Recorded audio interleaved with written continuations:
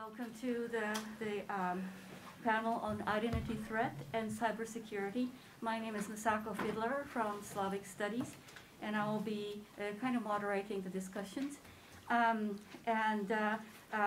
This is on identity threat and the cybersecurity, and at the same time, it's about the Czech language and identity in the globalizing world. We really appreciate your physically coming to this panel in spite of the weather and falling trees. We appreciate it. We would also like to extend our welcome to the audience who are watching us through the webcast from different places of the world, especially Lucia Hindlsová. I think, Lucia, you probably are there, for the Deputy General Counsel of the Czech Republic in New York, and perhaps Cvrček, the General Counsel of the Czech Republic in New York. Thank you for your support. Before starting this event, I wanted to talk about our motivations behind the event. First, we would like to present the relevance of the Czech Republic with respect to identity and security. This will be addressed in more detail by Vaclav Cvrček. Identity is also a key moment in language diaspora, about which Lida is going to talk and discussing in migration. It is also important for us to hold this event very close to the foundation of the Republic Day, which is October the 28th, tomorrow. Second, we wanted to put linguistics on a map when talking about global issues. Linguistic analysis of text and speech has not been, in my view, noted very well. It is also because linguists might be working in a bubble, but I'm hoping that this panel will start our continuous discussion between linguists and historians in security studies. I must also acknowledge our gratitude to many people and institutions outside and inside of Brown that helped put together this panel. First and foremost, to the General Consulate of the Czech Republic in New York, the Czech Ministry of Foreign Affairs, and the Brown Office of Global Engagement. This event was actually funded by these two units. Also, the event was also made possible thanks to the Memorandum of Understanding between Brown University and Charles University in Prague. We would also like to thank the Watson Institute and the Department of Slavic Studies for co-sponsoring the event. Let me introduce the speakers and discussants very briefly. Professor Lida, sociolinguist at East Carolina University, she's been heavily involved in language documentations, and she works with Robert Dittman from Charles University and the Czech National Corpus at Charles University. So Professor Koop is also related to Charles University.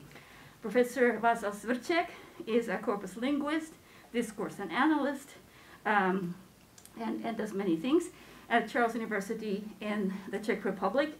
He's a longtime research collaborator for me. And Professor Ivan Arguentoft is from the Watson Institute. His expertise is in cybersecurity, and we're looking forward to discussions and lively discussions. Professor Holly Case is sitting there, is from the Department of History and specializing in modern Europe and the relationship between foreign policy, social policy, science, and literature. Both professors work with members of Charles University under the auspices of our memorandum. So we'll start with the two talks first, and then this will be followed by questions and comments by the discussants, and then we'll open up and take questions from the floor, and I will keep an eye on the YouTube live streaming where some questions might pop up. So I'll be very quick, and we would like to welcome first Professor Vaclav Cvrček.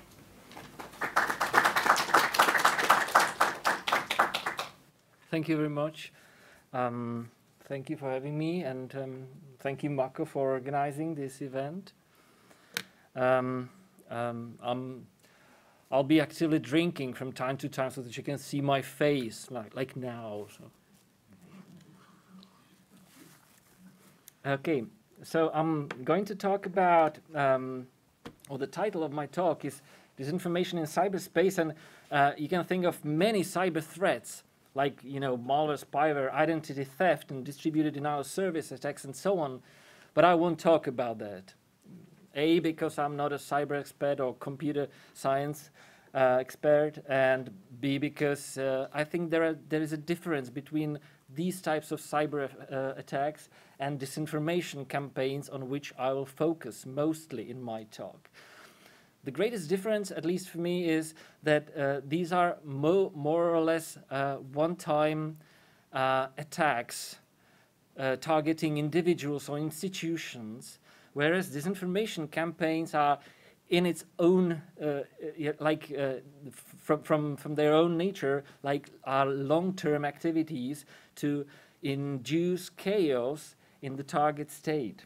So that's something different, and also there are other things, but we usually frame these activities into a term like hybrid warfare, and I will focus mainly on hybrid warfare in the Czech Republic.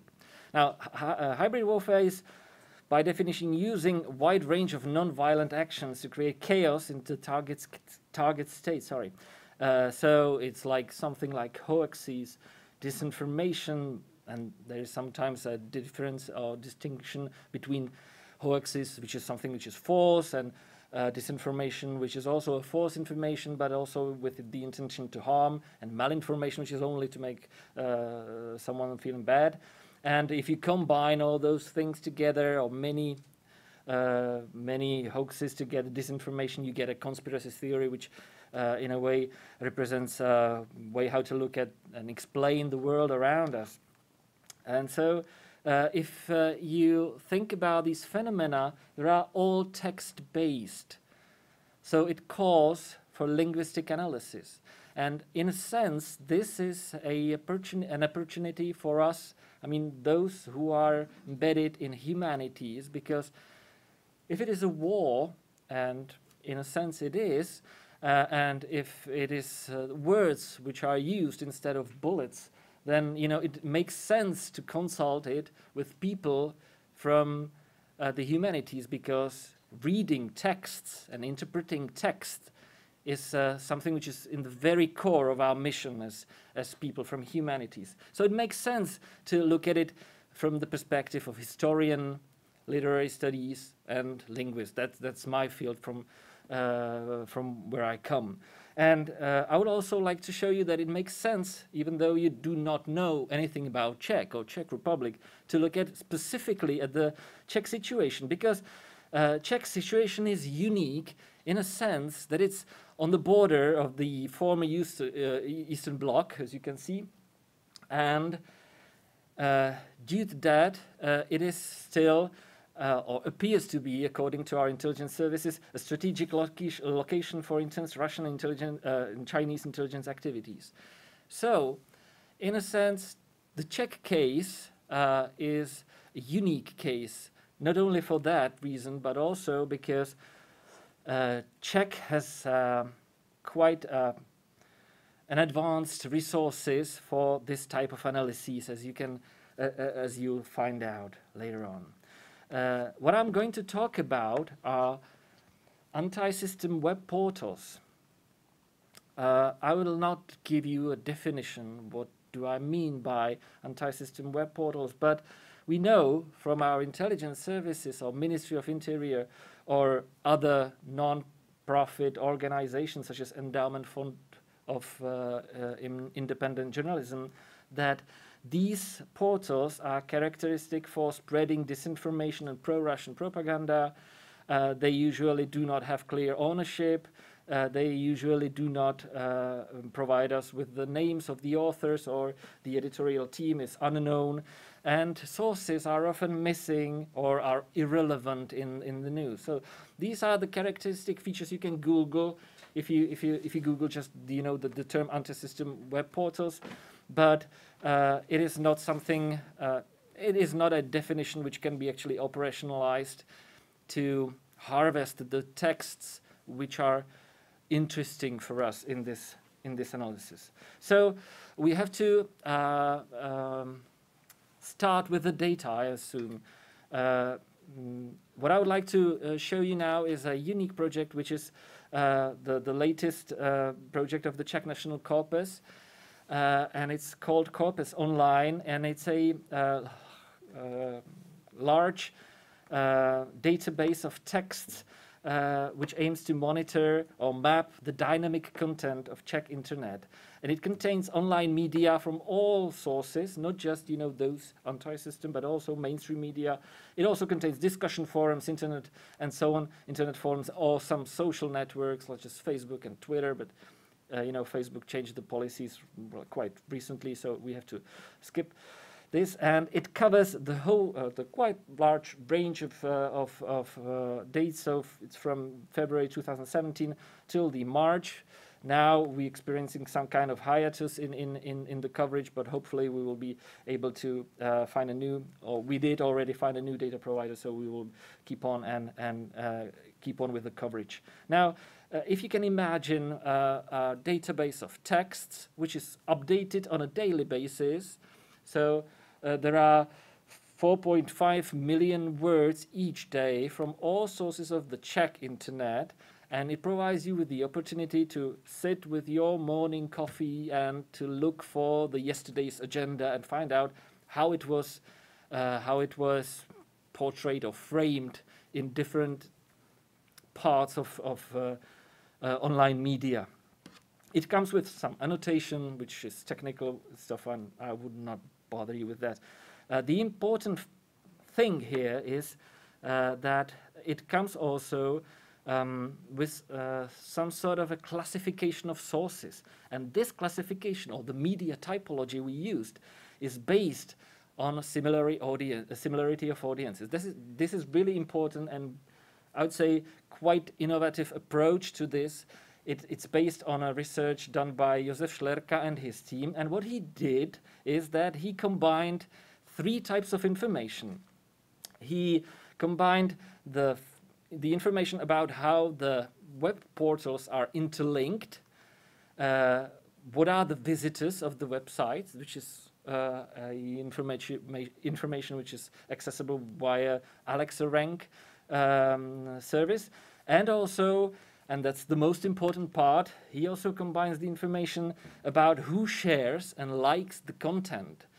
So he was able to cluster the media portals according to the fact that they are read by similar people, not by some linguistic characteristics, not by a political stance, but just simply by the fact that they are read by the similar segment of the population. So what he does is this kind of networks. This is one way how to look at the data. There are lots of them. And he comes up with a set of clusters, which can be labeled A, B, C, or 1, 2, 3, but you know, it would not be convenient to work with these labels. So we labeled them according to a prototype portal. So there are mainstream media, or different types of mainstream media, and there are anti-system media, which can be then later characterized by some political stance, such as they are pro-Kremlin, anti-EU, anti-NATO, anti-establishment, and so on. They are also characterized by fast cloning of texts. That's a practice which is quite massively used by anti-system media, that one portal produces a text. Often it is a translation from an English source, and then the text is cloned by other anti-system portals. And they also are, they can be characterized by something which is inauthentic, coordinated sharing. So you can calculate on social networks what is the time span between sharing of one story on Facebook, for example, and then you can compare it for different contents. Colleagues of Josef Schlerka did this for these anti-system portals and find out that the span between individual sharing is uniquely short. So it is a hint that there is some coordination going on, and so it may be coordinated by someone. We don't know. What I'm going to talk about is linguistic analysis of these anti-system web portals, and I would like to focus on three things. First of all, we can look at what topics is in the focus of anti-system media that shows us something about the ideological partiality of the portal. We can look at specific agenda, if there is any. So we can look whether they spread actually some disinformation and conspiracies, and what are they. And we can also look, and that's the most interesting part for me, the discourse spins. The fact that they actually evaluate things differently. They making spins, and sometimes they reframe events differently. So that's something I would like to focus on in this talk, but that's not what I did by myself. It's a long-term collaboration with Marco Fiedler. Usually with this slide I have a little photo here, but since Marco's here you can look at it. No, it's not just my work, and if you find anything really brilliant, it's often Marco's idea. So, how do we do it? What we do with the text is that we harvest keywords out of them, and that's a quite common analytical technique used by corpus linguists. It basically does a simple thing. It calculates the frequency, the number of occurrences of words in a text, and compare the frequency of the word with the frequency the word has in a general reference corpus. So what we are looking for here is words which are overrepresented by the text. And these keywords usually tell us something about the topic of the text. Sometimes they also refer to genre or register. But if you carefully select a reference corpus, which is of the same, if the reference corpus is of the same register as the target text you're analyzing, then this influence is leveled out, and what you get is just the topics, and that's that's where our interpretation starts. These keywords, as Mike Scott, who coined this method in 2006, has said, keywords are just pointers. They do not give you the whole story, the whole interpretation. You have to look it up, look the word up in the text and find out how it actually is used in the text, and find out what role it plays in the discourse. But they are the, nice starting points in the analysis. Now, if we look at keywords in anti-system and mainstream media in the period from October 2017 to October 2018, and compare it with the general reference corpus of Czechs in 2015, we'll find out in the mainstream like these words: according to President Government, say Babiš, that's the name of our former Prime Minister; election court party, Zeman, that's the name of our President; chairman. These are, this is the normal domestic political agenda you'll find out. There's also the according to, which is a word which is often used in the newspaper discourse because they want to acknowledge their sources. And if you look at anti-system, you'll get quite different view. So the topics most interesting for anti-system is Russia, USA, president, Russian, American government, political, war, country, EU. You do not have to go any deeper to find out that there is something going on, that there is a difference, definitely, and that anti-system media tend to deal with specific aspects of international events. They are not interested in domestic events. For example, you will not find weather forecast in anti-system media, or results of football match. So they are interested in geopolitical events, and especially in the main players, the superpowers, so to say. But Russia is also, of course, it's not in the top 10, but Russia is also a topic for mainstream. So if we look at those topics which are really, really unique to anti-system, which do not appear in the mainstream media, it's this list. It's a sample only, but to give you some impression. So Anglo-Zionist, apostate, that's a keyword which actually refers to Pope Francis, which is perceived as heretic and apostate. Russiagate, that's a word related to the Russian collusion in US election. Amy, Havelish, pejorative word. Dollarization, Judeo-Masonic, Armageddon, something like reference to nuclear Armageddon. Anti-Russian stance are often explicit here in anti-system. So these are the topics which are interesting for anti-system media, and we can harvest those topics by quantitative methods.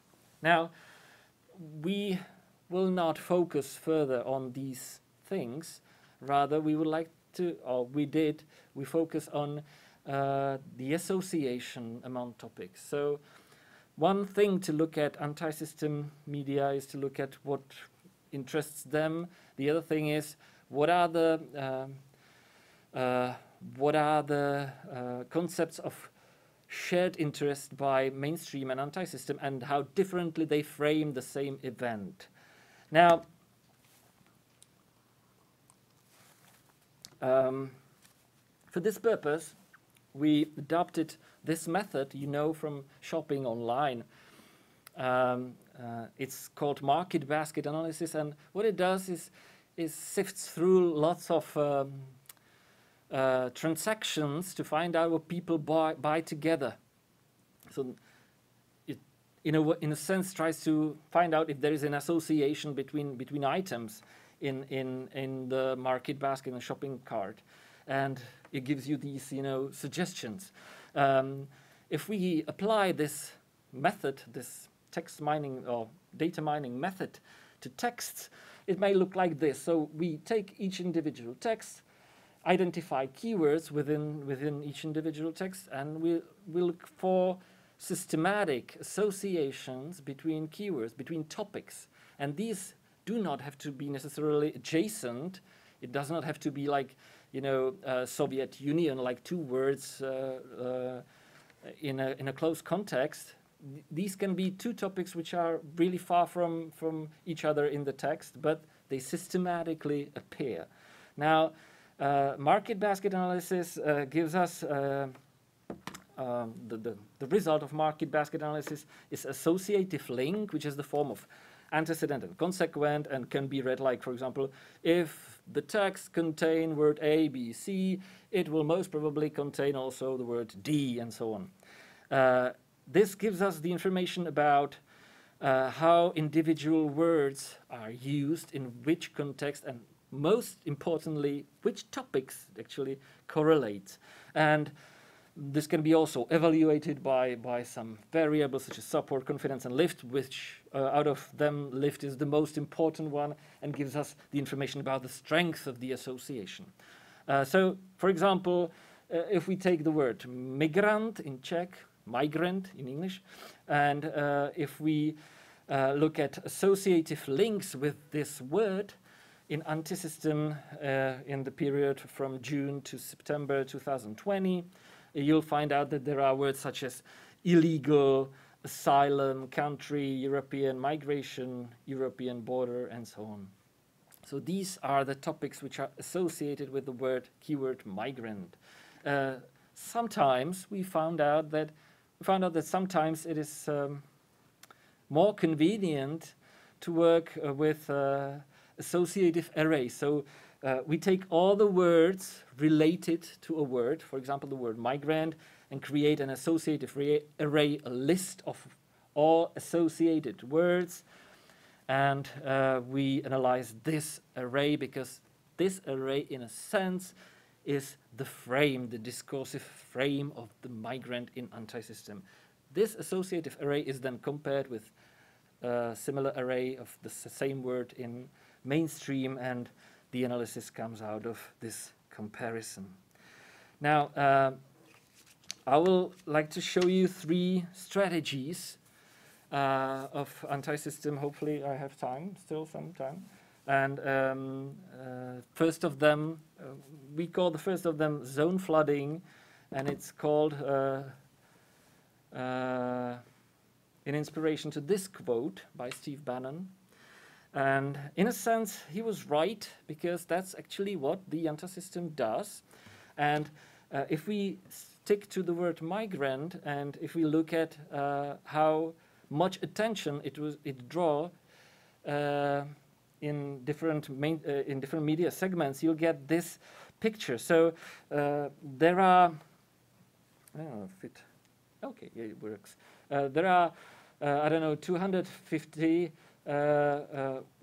texts in mainstream media which has migrant as a keyword, apart from or against almost 500 texts in anti-system. So anti-system focuses more on migration, but if you look at the relative numbers, it's even, it's not twice, but it's 3 times more.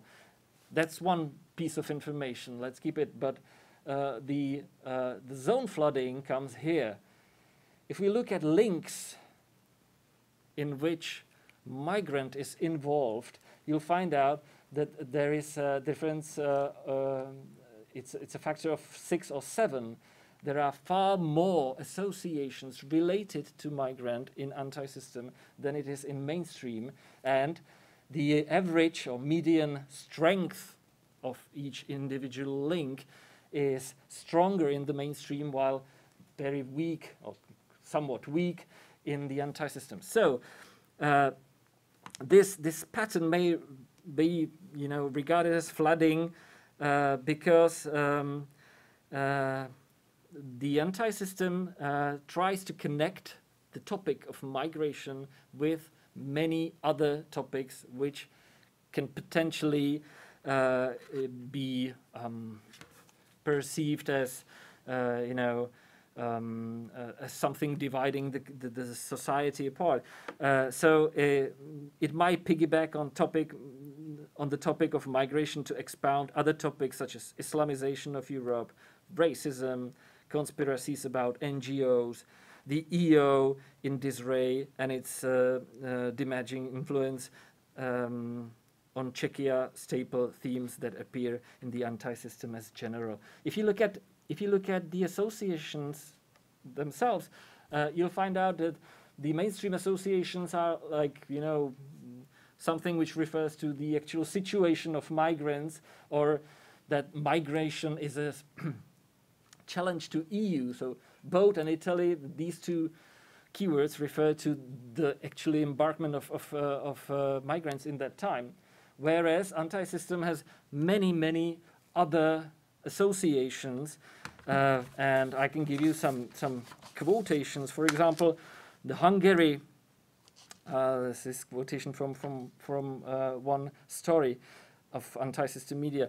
The Czech government and the prime minister, wherever he goes, he claims that the Czech migration politics is identical to the Hungarian approach in this area. Why then is he taking his time and not taking action?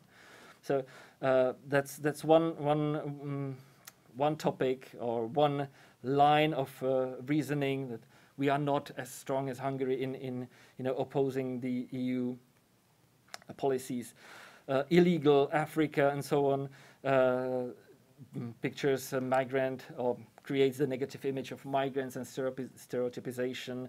EU member, our country, it's also an argument that leads to the fact that EU is actually responsible for migration, and the only way how to deal with it is that Czech Republic should exit EU. Global UN NGO, that's another quote. European Union cannot be reformed. The EU's bureaucratic apparatus cannot be replaced. The EU is still on its migration plans and the UN's migration plans. Step by step, the EU is implementing, organizing, and generously supporting these plans. So these are the major topics related to migration. Now, second strategy, completely different topic, completely different time. And now it's about vaccine and about how the vaccine is portrayed in anti-system media. We look at 3 periods of time: summer, autumn, and winter of 2020-21. And the chart shows a number of associated words, basically, with the word vaccine. And the yellow ones are for mainstream, the red ones are associations specific for anti-system, and the orange ones are those which are shared by those 2 segments. As you can see, at first it is primarily a topic for mainstream media, and all the mainstream associations go from the period 1 to the period 1. So the anti-system actually accepts all the associations in the mainstream. Now, if you go the next step, from the second period to the third, you'll find out again that all the mainstream associations are shared. That means that mainstream donates, or no, anti-system accepts all the mainstream associations and is also capable of injecting some of its own to the shared discourse. So in a way, it is parasitic on the mainstream topic, because at first it was not a topic at all for anti-system media. If you look at what are the topics that migrate, the migration from mainstream and to anti-system, these are all topics which are related to the agenda of vaccination and testing and so on. On the other hand, if you look at what's the anti-system contribution to the common discourse about vaccination, you find out that there is this Cold War topic. There is also the discussion about immunity, whether it actually gets help after vaccination and so on. Primula, that's the Ministry of Health in that time. And most importantly, Sputnik V, that's the Russian vaccination, the Russian vaccine. What it does is that, what anti-system does here is that he prepares the discourse for the discussion about accepting Russian vaccination, Sputnik, which was then boosted by Czech president, who actually started the discussion later on, but the vaccine was not accepted. But anyway, they at least tried. At the same time, mainstream and anti-system keep their own specific association. Again, with mainstream, these are like completely normal and organic, topics related to vaccinations, just number percent, Monday, Tuesday, and so on, how it went. What is specific for anti-system is a suggestion that there is some sort of pharmaceutical lobby or pharmaceutical conspiracy in which Bill Gates is involved, an army, and so on. And the other topic is, or Brussels, of course, the other topic is the right or the infringement of rights and the necessity to wear mask, and if it is actually something that is in conflict with our civil rights. So these are the topics which anti-system was not capable injecting to the general discourse. Framing events is in general something that different contexts, different concepts get into different contexts. So if you look at those key terms of the political debate of last summer, it's EU or European Union, in which mainstream plays normal role, and mainstream is mainly interested in Czech negotiations with EU. So Babiš, name of the Czech Prime Minister, Czechia, European Prime Minister, government country. These are completely, normal topics you would expect to be related with the topic of EU. Whereas anti-system draws a different picture. It shows us that EU in relation to Russia and sanctions, supposedly that's an important word because it framed the EU as deceptive because it's something supposedly should be and it was not, and it also creates the picture that EU threats our national sovereignty and self-sufficiency. So that's also another thing. In the case of Russia, there is a completely different picture. Mainstream looks at Russia in this particular time frame in respect with two topics. First is COVID, and the second one is Belarusian protests. These are two things which are mainly concerned by mainstream media, whereas anti-system again draws a different picture because anti-system associations suggest Russia plays a significant role in international scenes. There are the names of the countries, and there's the context of security and conflicts and so on. So the picture of Russia is as a superpower playing a positive international role and leadership in the world. Do I have still time? 5 minutes? Oh, yeah, that's exactly what I need. Last thing I would like to show you is the last attempt on analyzing the discourse using the time information, and we call this approach poetically companions, and companions like two words traveling in time, like so. That's where the picture comes from. And what we do with companions is that we want to look at frequency development through time of different concepts and find out if they correlate or not. And if they correlate in the same time, it means that they actually reflect the same thing. So let's look at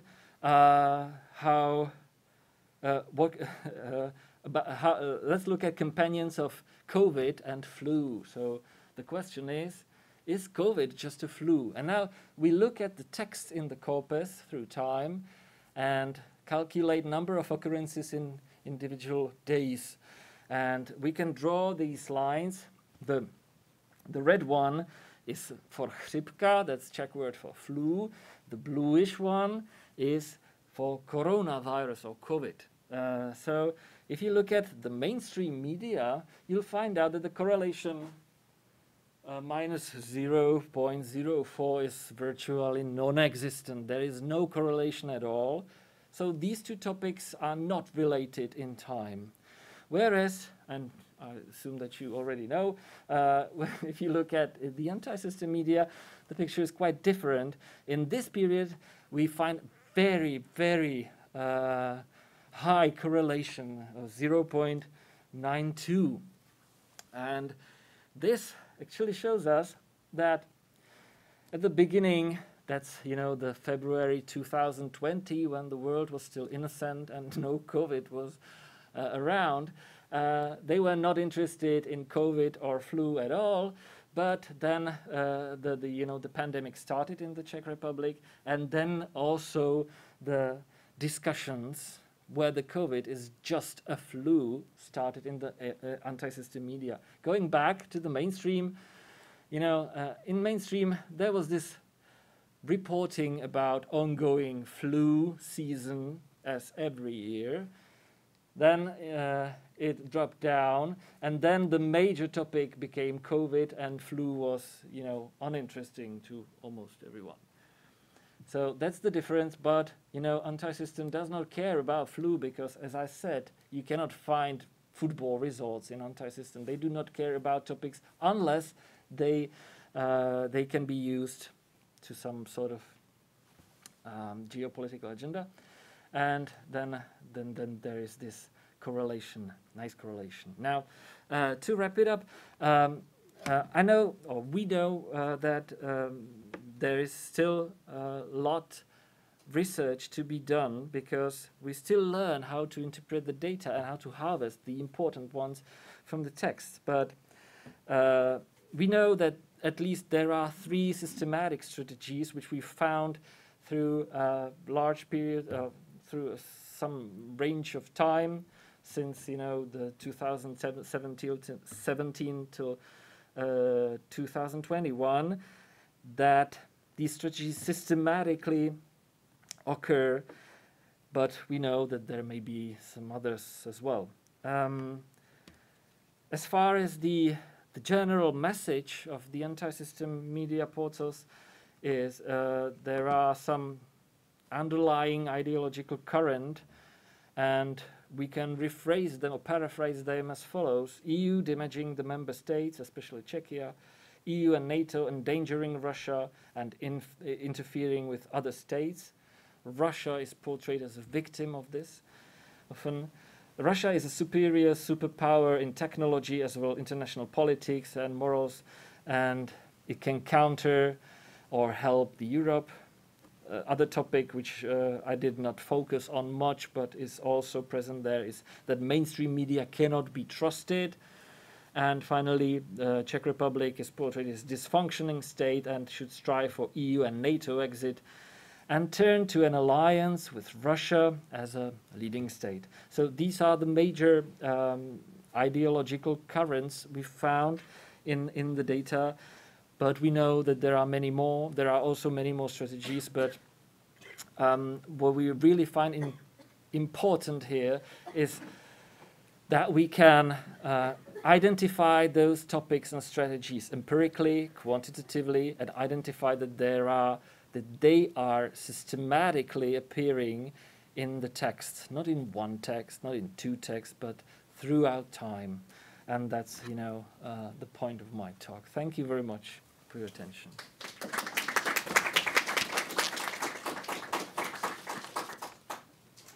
Thank you so much, Vaclav.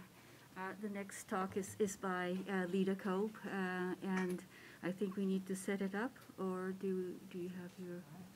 Yeah, okay.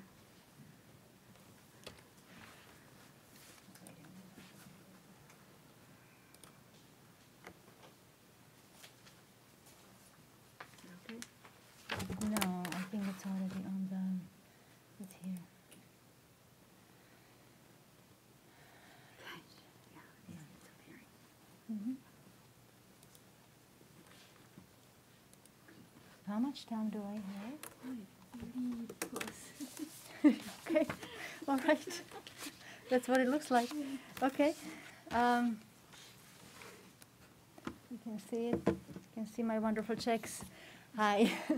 Hi, everyone. Good afternoon. My talk today addresses language shift, loss, and identity in the Czech diaspora around the world. In the first section, the making of the Czech diaspora, I will focus on the 19th century emigration waves and the reason behind the exodus of immigrants from the Czech lands, particularly through the first decades of the 20th century. Also, I will briefly draw attention to the contemporary global communities of Czechs living abroad, insofar as to accentuate their desire to raise Czech-speaking children and participate as Czech and global citizens in the Czech democracy. In the second section, I draw on my work in Texas Czech communities to illustrate the effects of asymmetrical bilingualism on language change and loss, and on the construction of identity in such language contact situations. As these processes are remarkably similar, this particular diasporic context will serve as a case study for our purposes today. I will close with a few observations on the catastrophic loss of the world's indigenous and minority languages, including those in the Czech diaspora. And because I know that we won't have time at the end, I at least want to discuss language documentation. I want to draw your attention to the logo for our Texas Czech Legacy project and invite you to visit so you can listen to the recordings of Texas Czech speech with transcripts and translations. First, let me briefly introduce the key processes and terms in language contact, shift, and loss. So, community language obsolescence and loss typically result from language shift, which occurs over the course of 3 to 4 generations in language contact situations where a smaller subordinate language gradually succumbs to the socioeconomic, political, and cultural pressures arising from the long-lasting contact with the dominant language. Reversing language shift may be possible where community activists wish to work with linguists and language policy planners to document and possibly revitalize the shifting language. Gradual language loss, which best describes the types of contexts discussed today, is a process whereby the language's functional domains shrink and its structural properties change over time. The process of language attrition in these language context situations is accelerated by incomplete acquisition, where the home, school, and community link has weakened and where institutional support from the dominant society is lacking. Language loss has been a pressing issue for both indigenous and minority languages, including the Czech diaspora. So what is the Czech diaspora and what types of emigration led to its formation? The term diaspora refers to Czech-speaking locations outside of the present-day territory of the Czech Republic, specifically the regions of Bohemia and Moravia. Some locations, such as those in Vienna and Upper Hungary, were formerly contained together with Czech lands within Austria, and after 1867 were within Austro-Hungary. Others, such as those in the Americas, were created as new immigrants settled overseas. And I'm using here this wonderful map that we have of the Czech diaspora from Cvrček 2003. The Czech diaspora formation can be explained by three major types of emigration. Religious, that's from the mid-16th century until 1781.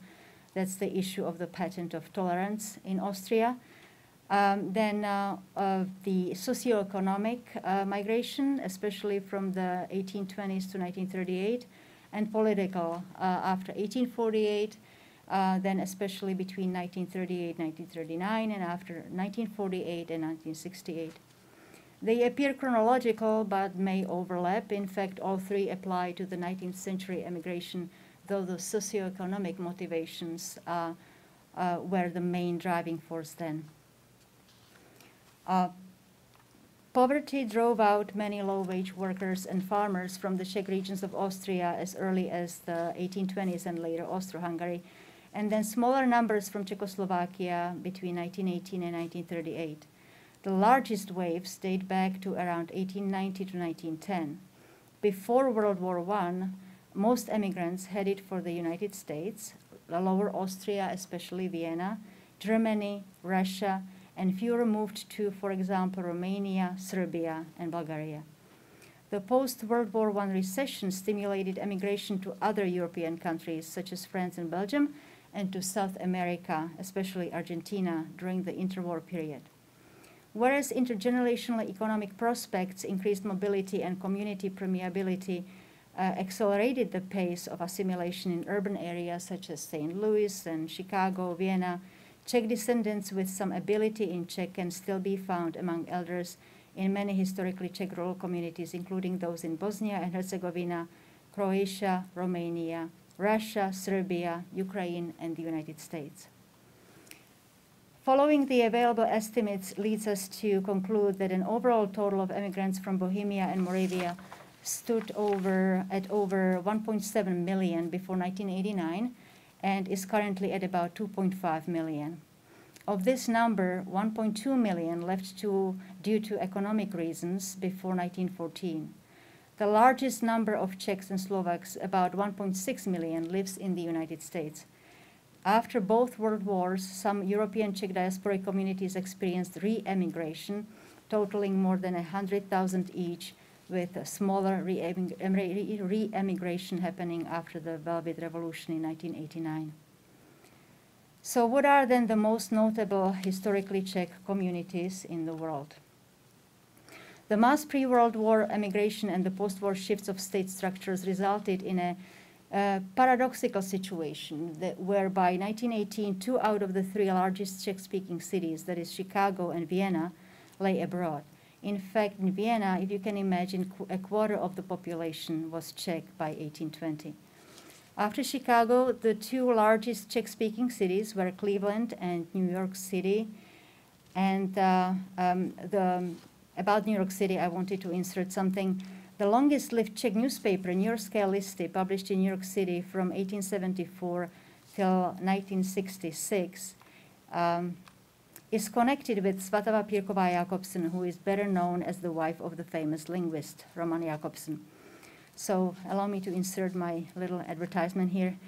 I want to draw attention to Jakobsen's wide-ranging folkloric and ethnographic research in the Czech and Slovak community in New York City and then in Texas.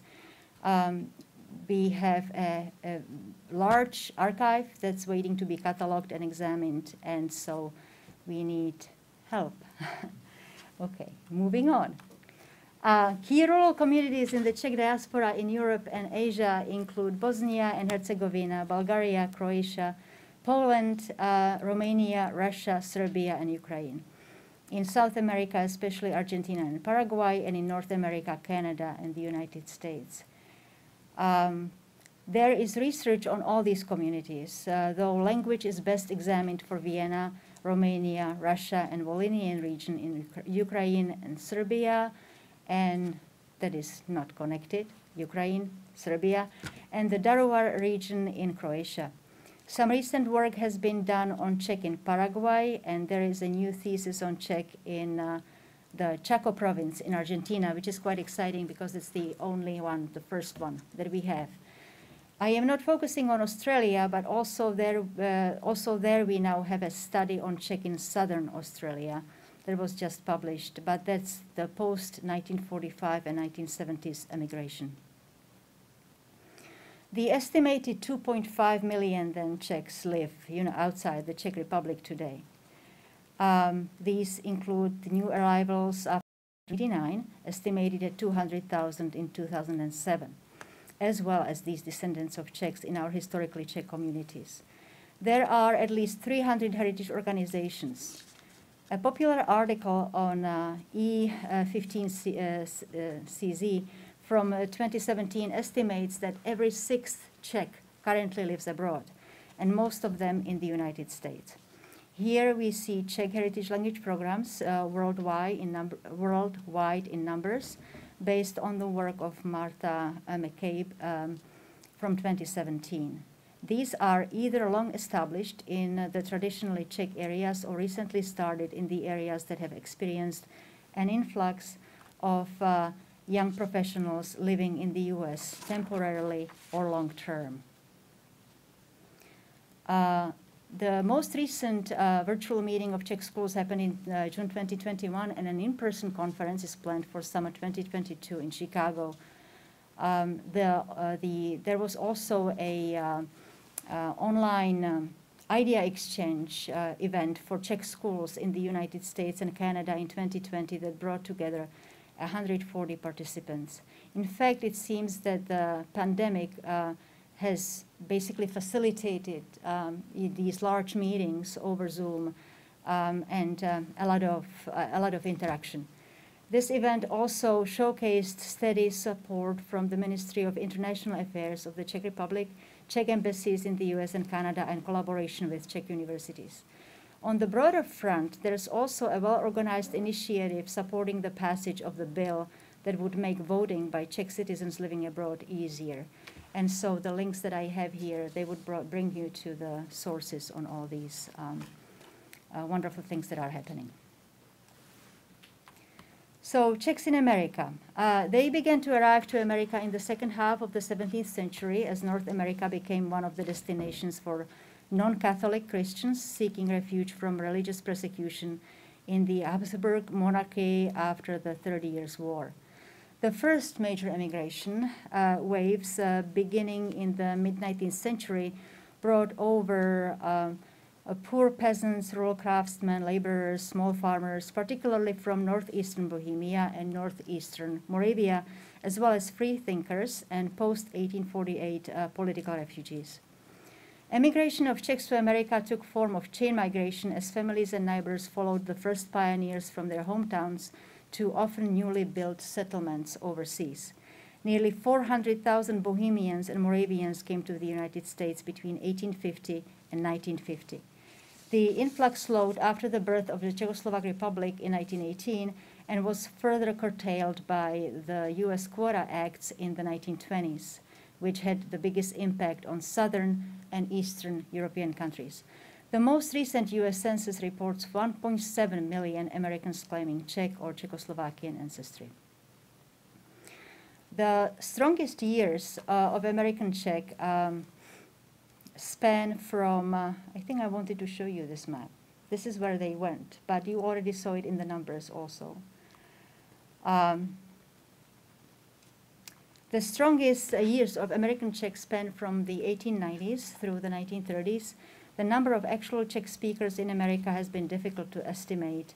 There may be over 47,000 Czech speakers today, but this number is too broad to represent the remaining speakers of the historic Czech diaspora in the US. So now that we know a little bit about moving to the United States, then building a new home in Texas. While the district chain migration to Texas from the impoverished Moravian and Bohemian regions of Austria and then Austro-Hungary began in the 1850s, the major emigration waves fall between the 1870s and 1920s. First Czechs began to settle in Texas in 1847. Most settlements were built within the Dallas, Houston, and San Antonio triangle, reaching south to Corpus Christi area. Many in the proximity to those already built by Germans. Up to 80% of Czech Moravians in the state were Catholic, and being a Catholic or a Protestant has remained an important aspect of Texas Czech identity to this day. The settlers built their own churches, schools, dance halls, and fraternal, religious, and theatrical organizations. They patronized their own businesses, stores, and pubs, and published their own newspapers. Among about 30 Czech periodicals published in Texas before World War II was also Našinec, that is the longest lasting, really, Czech language newspaper in Texas that was published in Texas from 1914 to 2018. As for Czech speakers in Texas, the 2010 census records about 8,700 of them out of 136,000 persons of Czech and Czechoslovak descent. Again, we don't know how many of these are self-identified diasporic speakers. So the making of a diasporic language, how does that happen? So language maintenance in the Czech diaspora has been affected by the usual sociolinguistic factors such as location, being insulated or permeable, community relations, family customs such as gradual acceptance of intermarriage, feasibility of intergenerational language transmission, age of the community, religion, of course, types of employment, and access to heritage language education. Even so, while the cards tend to be stacked against the diasporic variety from the beginning, the Czech diaspora occasionally evidences non-Czechs who learned the local variety by living and working around Czechs, including African Americans working on Texas Czech farms. So Texas Czech is then a critically endangered diasporic variety of Czech.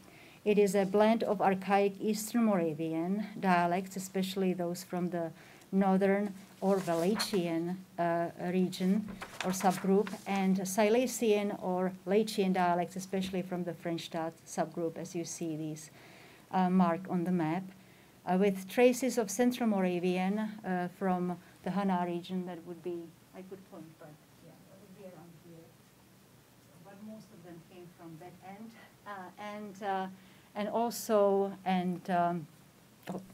also from northeastern Bohemian and then southwestern Bohemian dialects as well.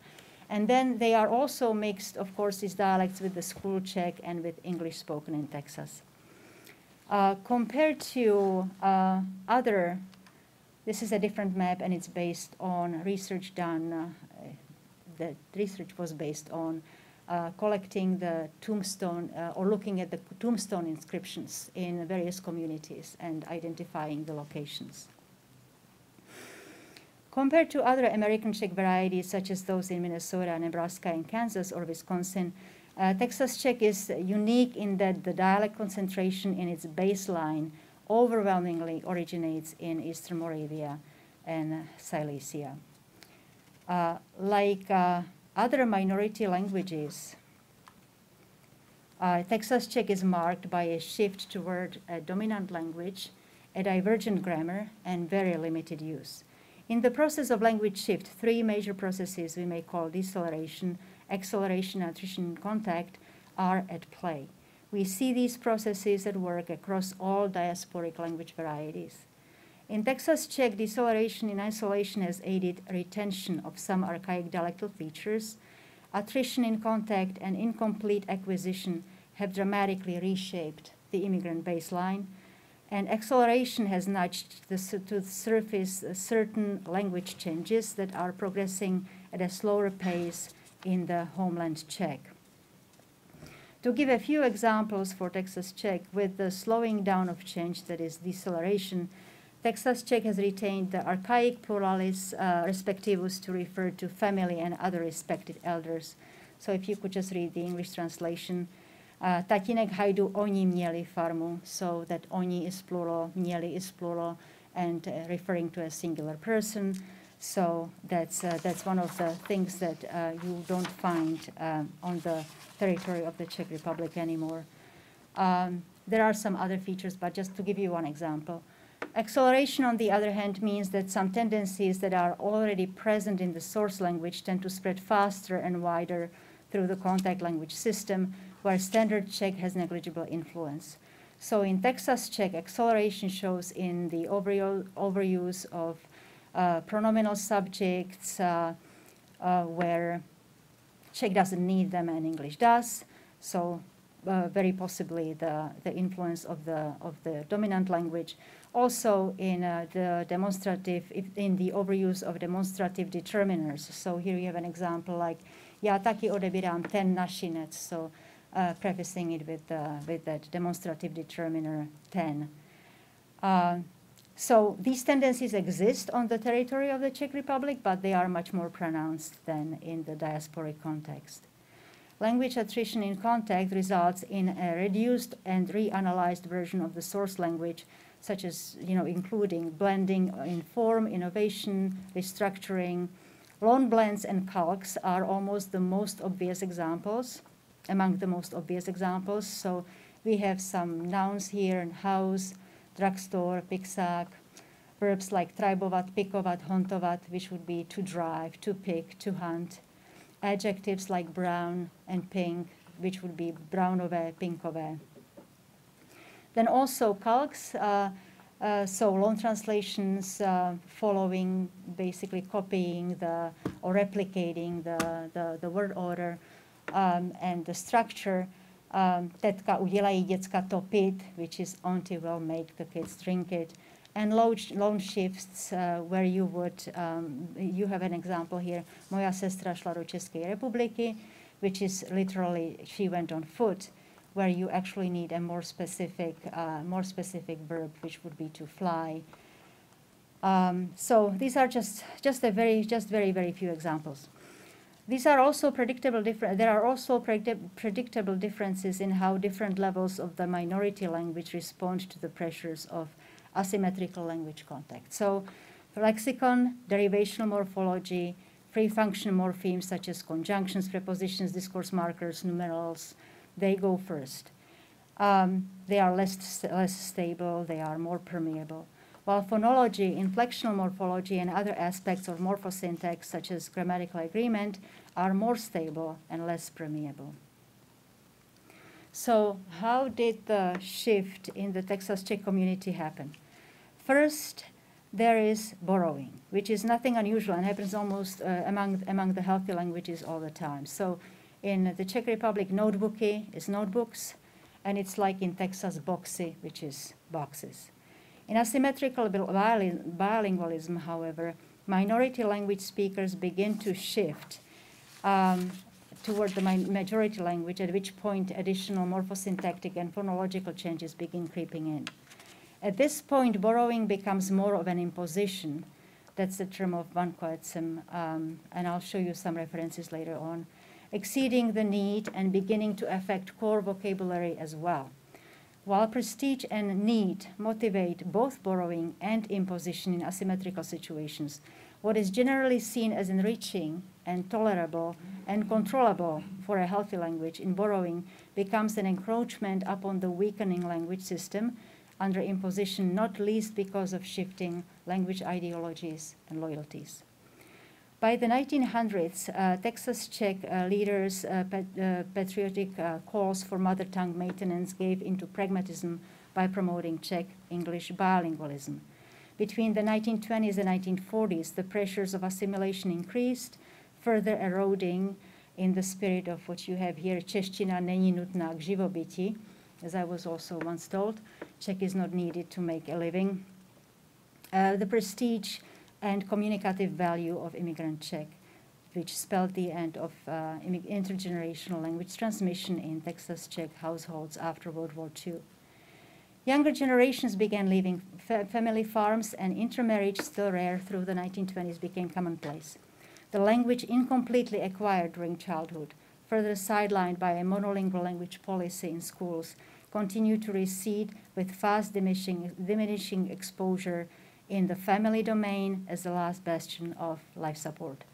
Moravian Czech, once linguistically and socially dominant within a remarkably resilient and self-sufficient community, was forced to abandon relative isolation and gradually shifted under the pressure of intense contact with English, displaying the signs of systematic change typical for endangered languages under the agency of the linguistically and socially dominant language. So this is the story that you could basically write, or that would apply to any of those diasporic varieties. It's very, very similar. So as far as shifting identities, first I'd like to briefly clarify the long-time adherence to regional identities among Texas Czechs has an explanation. Just like most Slavic peoples in the 19th century Europe, Bohemians and Moravians lacked independence and therefore a concrete concept of national identity.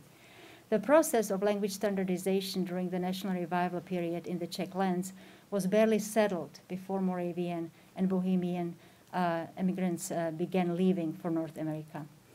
That is why the first settlers and subsequent generations traced their origin to distinct dialectal regions, and most continue to identify as Moravian-speaking Moravci, which is Moravians, or Texas Moravian-speaking Moravštinu, Moravian, through the late 1990s. They also didn't like the label Bohemians because of the connotation associated with the word Bohemian in English. Self-identifications as Texas Czechs prevalent today began to increase after the fall of the Iron Curtain. Even though the heyday of self-sufficient Czech Moravian communities is long gone, Texas Czechs continue to proudly affirm their Czechness at festivals, church picnics, polka dances, genealogy workshops, heritage organization meetings. Also, here we have the classes, community language classes. Many cultural events are held at the Texas Czech Heritage and Cultural Center in La Grange, complete with the Texas Czech Village, which is an open-air museum, a powerful statement testament to the community's collective heritage-motivated efforts. These events create spaces conducive to small talk exchanges in Texas Czech, such as greetings and teasing and weather talk, various interjections. So if you again just follow the English, so the exchange could go like, jak se máš, jak starý pes, jak práca jde, pomalý a furt. On je nejlepší, když spí, jej danečky, dobrý den, s pánem Bohem, zapršat by mělo. So basically the little tokens that they can insert and then express their identity. Such events are also conducive to singing with Texas Czech bands and for the display of Czech slogans on baseball caps, T-shirts, buttons, bumper stickers, and other merchandise. My personal favorite is Made in America from Czech parts. An early result of community efforts, the Czech Endowment, funded by Czechs and established at the University of Texas at Austin in 1915, assures that Czech continues to be taught. Czech is still taught at a community college in Schulenburg and occasionally in community language classes at the TCHCC. Music and wearing costumes, imported or Tex Czech made, in particular, are enjoyable and convenient signifiers of ethnic belonging.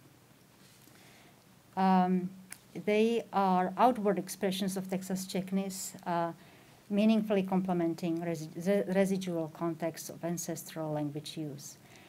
In my earlier work, I examined the symbolic or emblematic and situational dimensions of Texas Czech identity, suggesting that any measures of authenticity are irrelevant to the dynamics of ethnicity, as the generations in such diasporic communities continuously recreate and adapt their sense of ethnic belonging to maintain the symbolic boundaries of their community. Understanding of ambiguity, fluidity, and hybridity of any social identification in context is nothing new. The symbolic or emblematic and the situational dimensions express the fact that displaying certain identities when the occasion calls for it conveniently satisfies one's conscious and intentional longing for belonging and is a matter of one's choice. Fishman's classic definition of ethnicity as a continuity of being, doing, and knowing makes it possible to name and explore the disconnect between ethnic doing and ethnic knowing in such communities. Seeing language in ethnicity reflects its diminishing role as a crucial criterion for the shaping of ethnic identity. In an immigrant community like that of Texas Czechs, having the language is no longer essential to ethnic self-identification. Yet both the idea of the group and the idea of having the heritage language which one does not need to speak in order to be self or other identified as a true Czech continues to help maintain symbolic community boundaries. In summary, intentionality, conscious reflection, and its voluntary nature are the main ingredients of emblematic ethnicity. And the situational dimension draws our attention to the performative aspects of identity and to its participatory nature, dependent on the context which brings it to life. The intersection of symbolic and situational, relying on the idea of language rather than the actual use, underscored by the meaningful communal and familial ties forged through generations, appears to be the best way to describe Texas Czech identity. So that's my wonderful Texas Czechs. Now just a few words on this important topic to conclude. So a simple Google search tells us that there are roughly 6,500 spoken languages in the world today, and that about 2,000 of those languages have fewer than 1,000 speakers. The Living Tongue Institute for Endangered Languages estimates that nearly half of these world languages, with the most endangered areas being identified as language hotspots, is expected to vanish by the year 2100, causing a devastating loss to biolinguistic diversity and human knowledge. Saving linguistic diversity is not just a problem for linguists to resolve, nor does studying endangered languages merely satisfy our scientific interest. Caring for our languages as much as we care for our planet, that is, caring more on both fronts, means sustaining sociolinguistic diversity, which in turn makes our species both stronger and smarter. Therefore, we must continue to document languages that cannot be saved and work to reverse shift where there's still a chance and community will to do it. In the context of these losses, a challenging question pertaining to immigrant languages is, does the existence of a healthy language elsewhere make losing its far-removed variety any more acceptable? Our answer to this question is unlikely to make a difference for the languages in the historical Czech diaspora, but it can make a difference to language maintenance among the new wave of Czechs living abroad. One last thing, I have participated in some of these debates with the politicians, Czech politicians, as the organizers were running the Zoom sessions on the voting rights for Czech citizens abroad, basically just making it a little bit more convenient so that people actually can vote. And so during the time, some of those politicians voiced things like, the perception of Czechs living abroad is that they are not Czech enough, that they are traitors. And so as I was thinking about it, I was thinking that bringing the understanding of the formation and history of the Czech diaspora could actually start in schools, which is not a novel thing. I mean, it's quite obvious, really. But that incorporating this into the curriculum, where in schools, the schools are already in business of educating Czech, European, and global citizens, might be a good idea. That is not going to help save these far-gone communities again, but we can learn from history for a better future about the language, community, identity, and perseverance in adversity. We can promote, support, and celebrate Czech at home and around the world, because we do have a great advantage over the 19th century immigrants. We have open borders, we have transnational mobility, and we have a wide array of ways of staying connected. Thank you.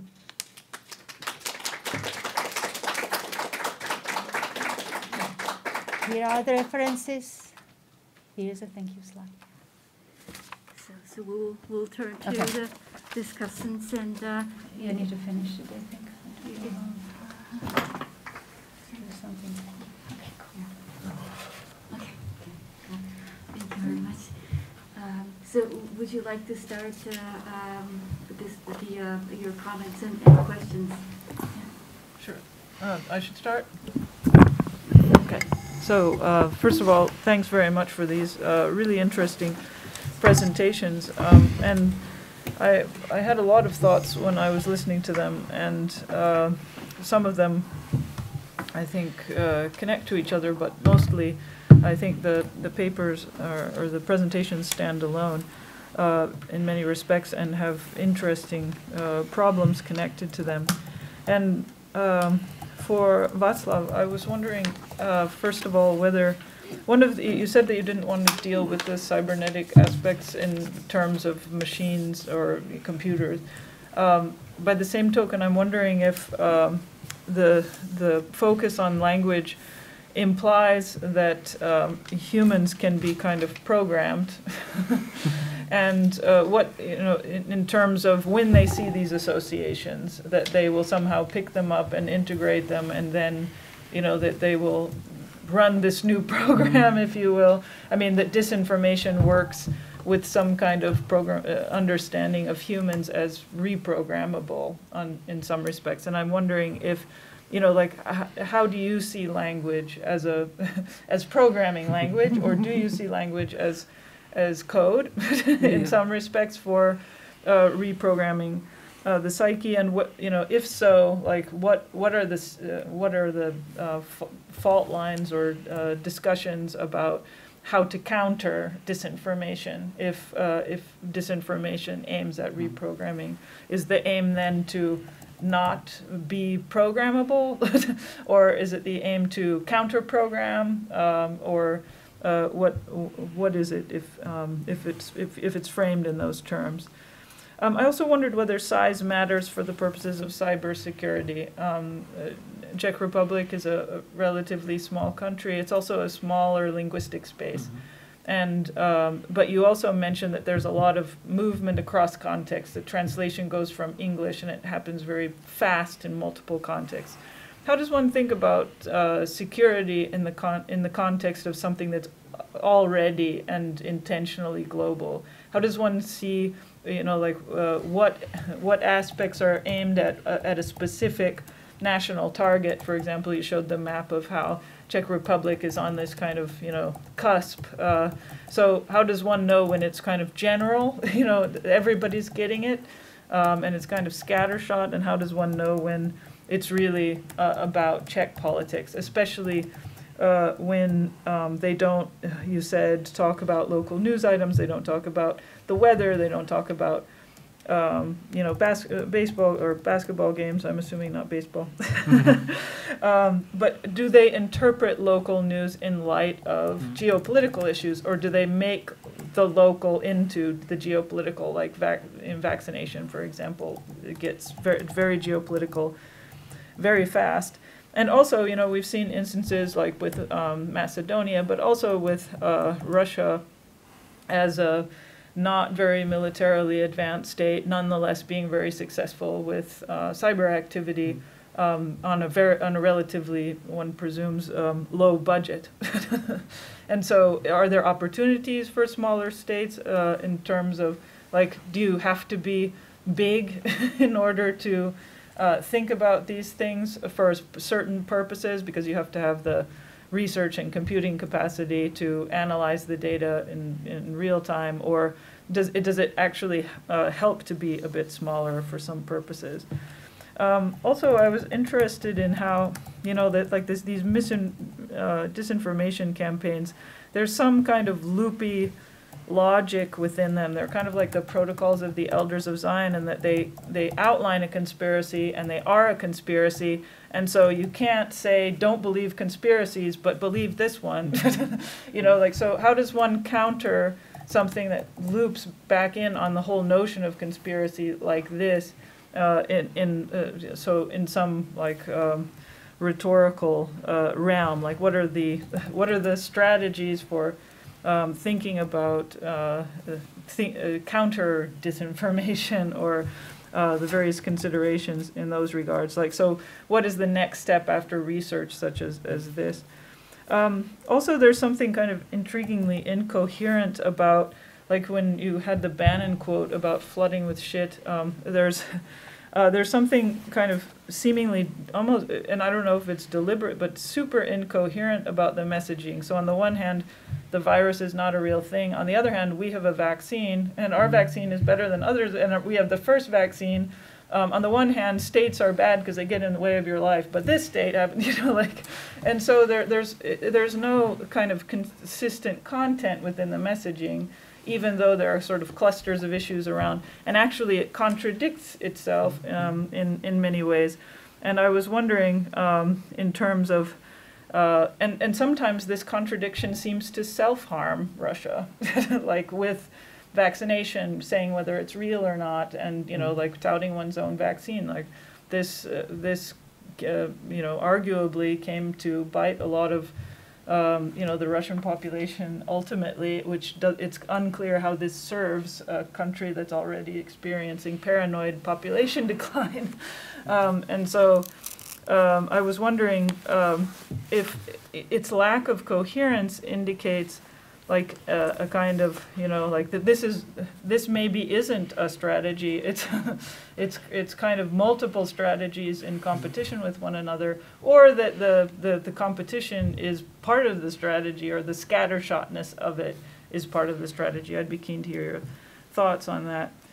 For Lida's presentation, I really thought this was interesting and made me think of some time that I spent with ethnic Hungarians in Novi Sad, or in northern Serbia and in Transylvania.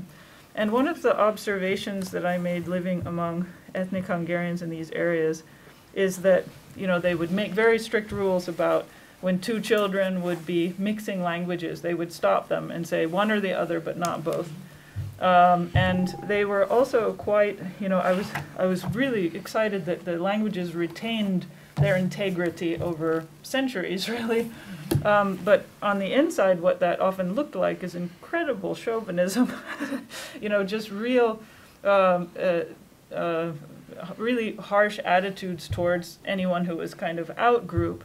And it was this contrast whereby, you know, like whereby the preservation of the language was cast in oftentimes very, well, not to put it too fine a point on it, very chauvinistic terms, like that we're better than them, and so we have to keep our language intact. And also there was another thing that was kind of a pattern, and that was this sense that some form of persecution was not necessarily a bad thing, because this sense of being on the defensive like helped the preservation of language.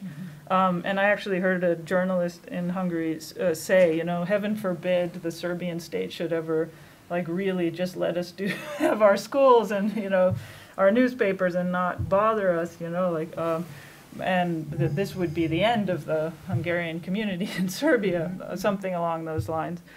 And so that there's some sense where, you know, where friction is kind of like, you know, conceived for some purposes as necessary in order not to lose consciousness, like not to sort of slip into, you know, like bilingualism that then becomes, you know, like a different monolingualism. You know, like within this community, people were quite critical of people who slipped, you know, a little bit out of it, and this was another way of kind of keeping these boundaries. And in the context of a world in which, you know, like oftentimes the politics of preservationism of things, you know, like in Hungary now, for example, this embattled sense that there are, you know, kind of enemies all around, and we have to keep immigrants out so that we keep our language intact. You know, so I'm wondering if there's a way to, you know, to think differently, but also practically about retaining the diversity of small languages, because oftentimes the concrete manifestation of it is, you know, like not pretty. And so are there ways to think about it? Like you said, in some respects, interconnection is great. In other respects, interconnection doesn't necessarily help to maintain linguistic integrity, because it, you know, encourages mixing, like on chat channels, and, you know, like, you know, things can get watered down in those mixes as well. But is there a way to think about retaining a diversified linguistic biosphere? I can't remember the word you used, it was great. Without, you know, like, or in a different key, for example, both in terms of like the politics of it and the mood of it.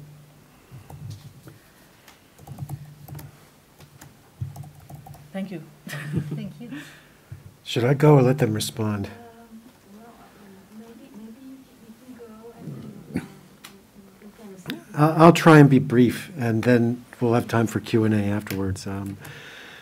So I do see the papers as connected, and I think that, to me, the unifying principle is a focus on the Czech Republic and on Czech identity as being under serious threat. And the vectors are different, but the unifying principle is that Czech identity, Czech culture, what it means to be a Czech is under threat. And I don't think it's hyperbole to say it's almost genocidal threat. I mean, if you do the numbers and if you look at Lida's paper and where it's headed, if in 85 years nobody speaks Czech, that means the equivalent of a kind of genocide. There are no more Czechs. If no one's speaking Czech, there are no more Czechs, period. So let me put that not quite so dramatically, but say that's at least a possibility to the extent that we associate identity with language in a fundamental way. Then if no one's speaking the language, then there is no identity. And then Vaclav's paper has a different kind of vector, which is much more sort of narrowly political, but again, putting Czech identity and what it means to be a Czech under threat. So let me just quickly review just a few comments, I think. So Vaclav's paper highlights Czech political space under attack by a systematic campaign of disinformation by the Russian Federation. You could see this as, to use a hackneyed metaphor, the canary in the coal mine. As Lida points out toward the end of her paper, the Czech Republic isn't just the Czech Republic, it's a representative of all of us. We are all the Czech Republic in some way. And this could be the beginning of a series of threats that other nations have faced. For example, most North Americans are really familiar with the fact that a serious Russian disinformation campaign helped put Donald J. Trump into the presidency in 2016. And that, you know, a lot of my students would debate about when it was that cyber attacks actually resulted in the first human fatality. And usually it's cited that a woman in Germany who was getting ready for surgery, her surgery was delayed because of a ransomware attack, and as a result she died before she could get the surgery that would save her life. But I would submit to you that at least a third of the US COVID deaths are due to misinformation and disinformation, some of which is a deliberate and systematic campaign of the Russian Federation. They're very, very good at it, and they find Americans a fat target. So the Czech Republic and the United States both share that they have been the targets of these campaigns. I would say that this is putting in some context of Russian foreign policy. Since Putin's rise to power, it's been characterized by mainly negative foreign policy objectives. And when I think about that, I think of Putin should hear from my mother. You know, when I was young, she used to admonish me. She'd say, Ivan, if you want to feel better about yourself, you should go out and do something to be proud of rather than put other people down. But Russia's foreign policy has been exactly that. It's limited by hyper-corruption from a positive program of increasing its power. So it's found cheap measures to essentially weaken all of its possible adversaries. And its two big targets, no surprise, are the European Union, which is an major economic competitor, and then NATO. And its use of disinformation, misinformation, and cyber attacks that use text and language have been creative and been highly effective in weakening both of those rivals. To the extent that they're weakened, without having to reform at all, Putin's Russia becomes, by default, more powerful and more influential. So that's been sort of Russian foreign policy. A couple of questions just methodologically is that when in Russia's disinformation attacks against the United States, they use a lot of images along with text. So we could consider memes.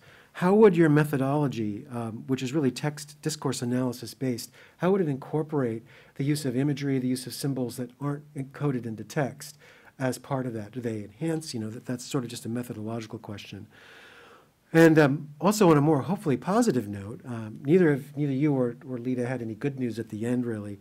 Moving beyond identifying attacks by Russia against the Czech Republic, is there a strategy to counter Russian disinformation? I mean, Estonia has a couple of, it's a small state with a fairly small linguistic footprint, but they've pioneered since 2007, some pretty good counter-disinformation campaign methods. So is Ukraine. Ukraine has its own television network, which has a sort of almost a game show every night where they highlight Russian disinformation and then out it. So I'm wondering if the Czech Republic could either adopt or innovate and use some of your methods to actually identify and then target and counter that. Could your linguistic analysis method be used to train an AI, an artificial intelligence, to both cheaply identify disinformation in the way that AIs are now being used and trained to identify deepfakes?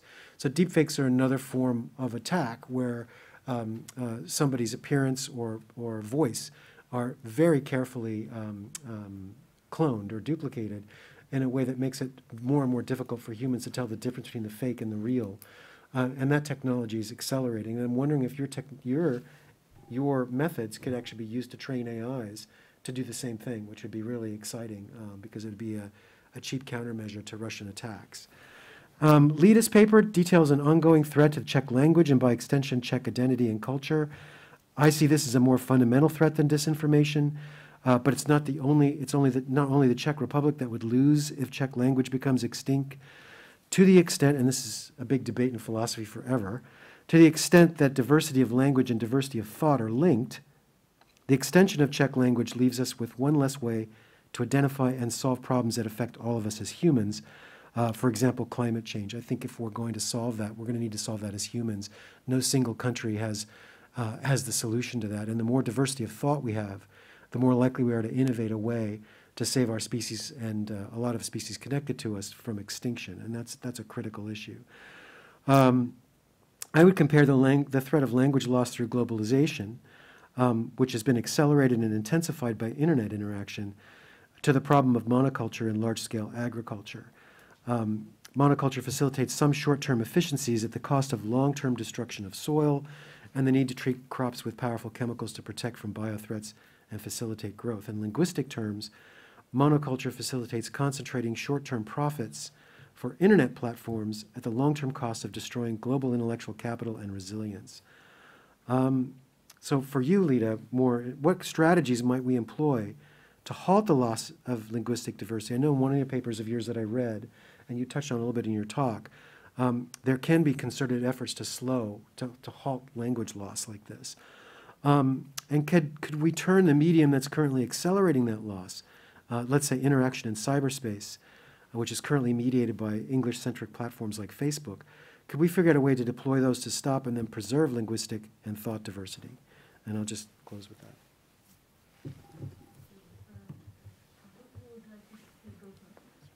Okay. Thank you for your cues. I don't know if I have A's for all of them. So,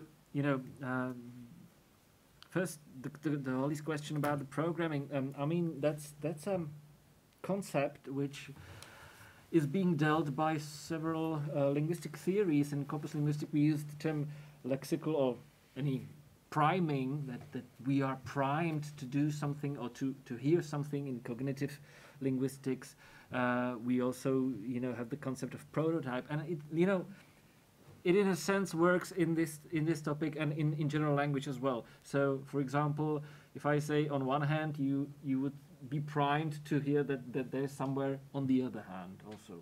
And in this sense, systematic co-occurrence of associations primes us to view a concept with this association. So if you're regular reader of anti-system media portals, you might be prone to interpret immigration as illegal, because that's the priming that they actually do. So any migration is illegal, and this is just one case which is really visible, but there are perhaps more of them underneath, which we acquire by reading the text, and we do not even know about it. So yes, in a sense, and if we focus on, for example, Facebook groups and Facebook posts of groups which are, frequently sharing the content of anti-system media, and if you analyze the post, you'll find out that they actually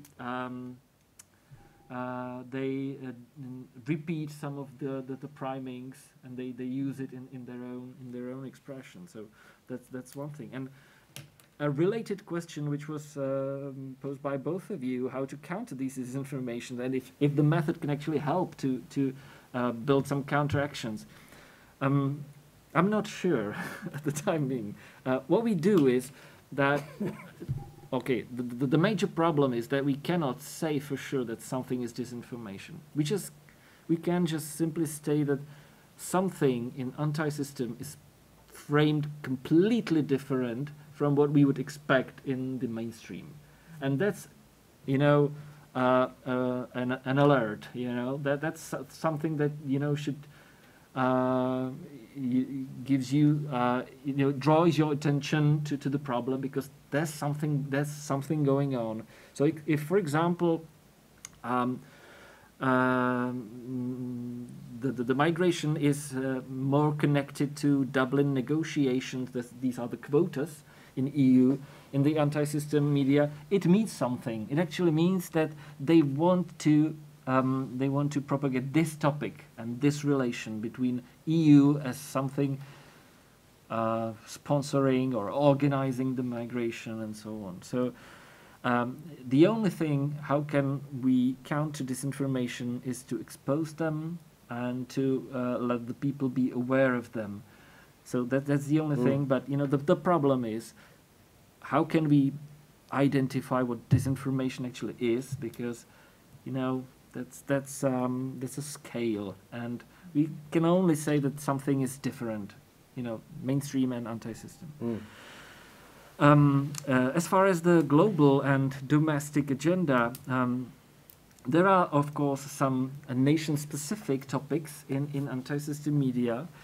The specific situation in Czech is that there is also web portal which is officially financed by Russian government. It's called Sputnik News. That's similar to the vaccine, but it's no connection there. Sputnik News. And this portal actually broadcasts in many languages, not just Czech, and it's officially owned by Russian government and so on.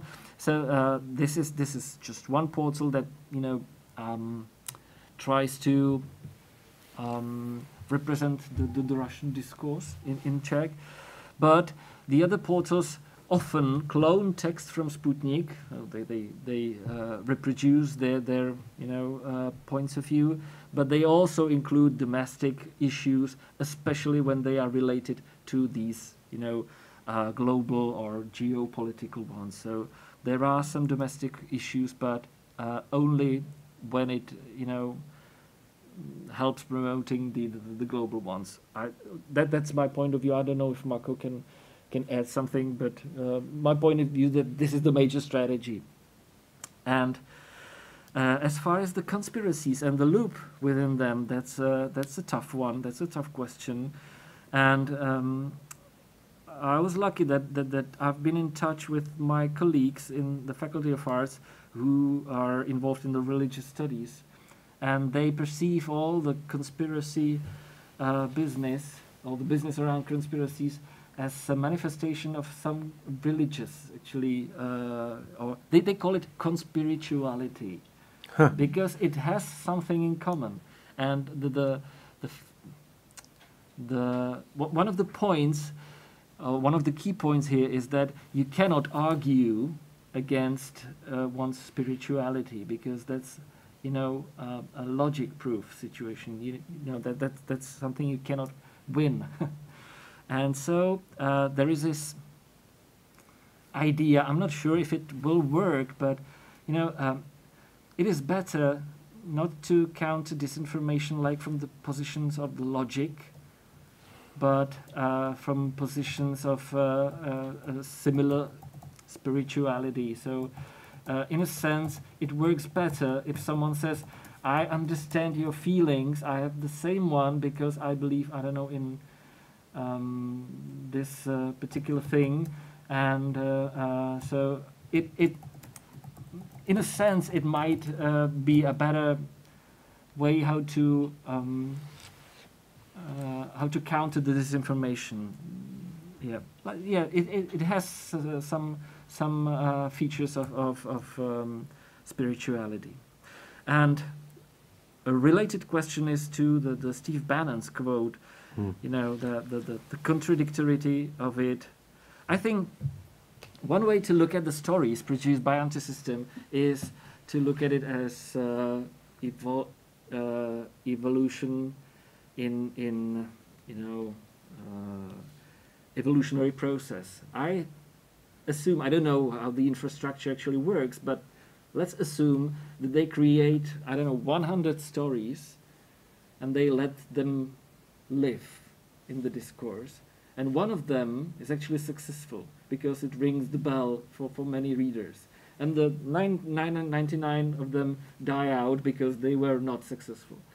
And so it might be the case that they are contradictory because, you know, it worked, so they do not I mean, the anti-system media probably do not control over the consistency of the content they actually produce. They control only what is effective, how it works, if it's shared, if it's liked, if there are interactions on Facebooks and Twitter and so on. So it does not really matter that it contradicts to what we've said yesterday. If it works, then it's okay. And that's the case of actually the vaccination, because it was not a problem. COVID was not a problem. Then there was this phase in which they said, we have the vaccine. So in a sense, they had to admit that it is a problem. And then again, when the Czech Republic decided not to use Sputnik as a vaccine, then it was not a problem again. So nowadays, they are still anti-wearing masks and so on. So that this is going on. As for the Ivan's questions specifically, we've seen the spread of the disinformation portals is in last decade. It's basically since Russia invaded Crimea. Mm-hmm. So that was the moment in which we've seen many of them begin to function and spread. Some of them are known to be financed by Russian government. Some of them are maybe, just volunteers. I don't know whom, but they are usually anonymous, so we cannot know for sure. Mm-hmm. Interestingly, we do not have as many Chinese propaganda pages. I know only of one, which is broadcasting in Czech. It's like CRI, China Radio International, I think. And that's the only similarly oriented page of Chinese, so to say, origin. Images, yeah, that's a problem. And to be honest, at the time being, we cannot do anything about images, but that's definitely a complement to our analysis, which is text-based, as you mentioned, and it should be definitely something worth trying, or worth finding someone who's capable of this analysis, because I'm not capable of doing this. Mako's better in this, perhaps. But yes, definitely. And I think that in case of the Russia collusion with the 2016 election, it was more pronounced in the social networks than it is, as I see it, in the Czech disinformation, niveau. Right, right. Yeah, and that's the major question. I can answer whatever you like further, but let's let Lida to answer. Well, I'll be really brief. Hope. I just wanted to ask, as far as the Novi Sad community, would you know what generation?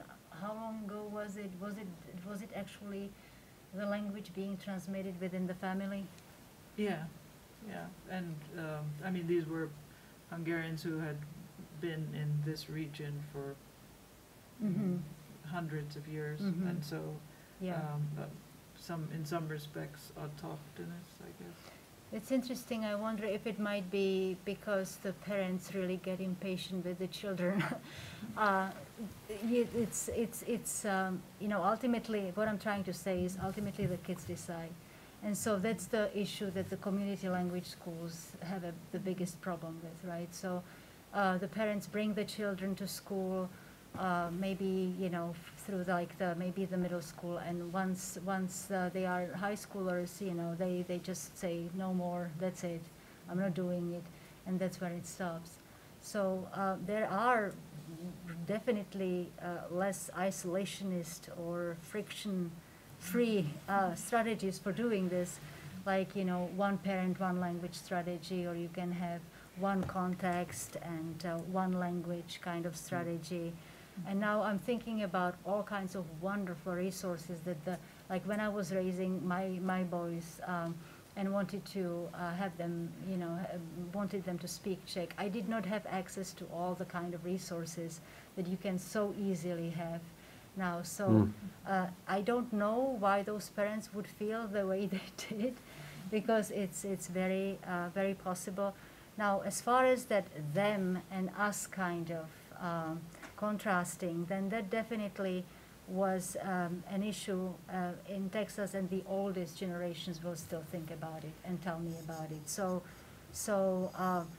Americans would not be, they would not be doing things right. We were doing things right. Germans are getting on our nerves all the time, and so don't associate with them. So, they would comment on the yards, who had better yards and things like that. So it's definitely it was, Americans, and then, it was them. These days, it really does not seem to be, that much of an issue. They're just proud that they have these exact borders, that's how that identity, then the Czech identity, became more defined, from all these regions that they came from, and just put on that identity when the time is right for it, right? So I guess I would need to know a little bit more about. I need to look into it to see, what the numbers and what's available in those communities and things like that,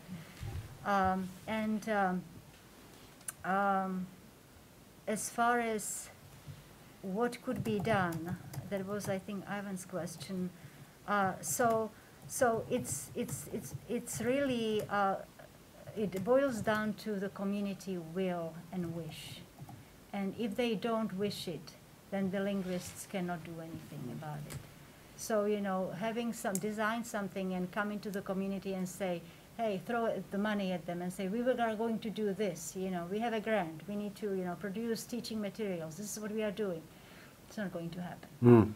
So you know, it would have to be, again, grassroots from within the community, younger people in these heritage organizations, or just basically maybe forward-looking thinking. So let's orient our activities a little bit more toward language, you know, from, I don't know, electing the Czech and Slovak queen, you know, parading in costumes. Maybe we just need to spend a little bit of time on the language itself. So utility is really central to it, and I know that you know, these cooking classes and things like that. That's really like learning from what's done in some tribal nations where they try to revitalize the language. You know, that they have these apprenticeship programs and things like that. So, you know, those are useful community language classes, but really that community will is at the center of it. Mm-hmm. Yeah, one thing the Hungarians have done lately is instituted a program that's sort of like Israel's, where you can repatriate yourself at the expense of the state for some period in order to, which is, you know, it has its own, like, I mean, once again, this is, you know, this is Orban and you know, all that comes with it.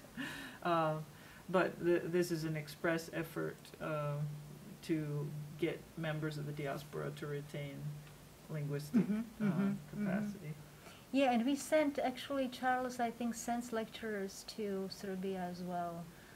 Czech students who are, they are preparing to be teachers of Czech as a foreign language, and then they, you know, they go maybe for 6 months or something, you know, to Serbia as well to teach. But yeah. Well, I think we actually over fulfilled our plan. Yeah. And so, if do you have any questions from the floor? Thank you for staying so long, everybody.